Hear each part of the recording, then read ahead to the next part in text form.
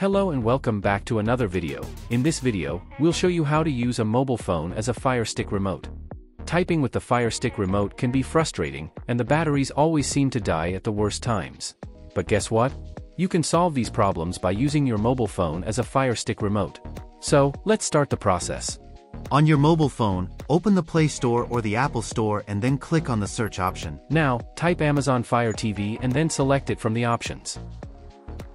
Click Install and wait for the download to finish.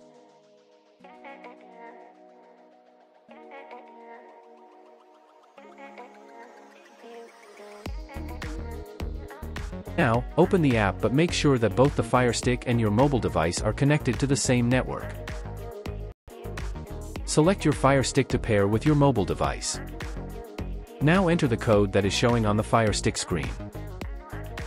Now the FireStick has been successfully connected with your mobile phone. You can view the installed apps by clicking on the Apps button on the mobile remote. As you can see, I am navigating on the FireStick screen using my mobile phone. You can use the mobile keyboard to insert any text, which is much easier compared to using the mobile remote. I hope you enjoyed. Did you find that video helpful? We've got plenty more tutorials lined up just like this one. Before you go, make sure to check out our website FireStickHacks.com, where we get you the latest FireStick updates, tips, tricks, and expert guides to enhance your streaming experience. Also subscribe to our YouTube channel for more videos and latest FireStick apps.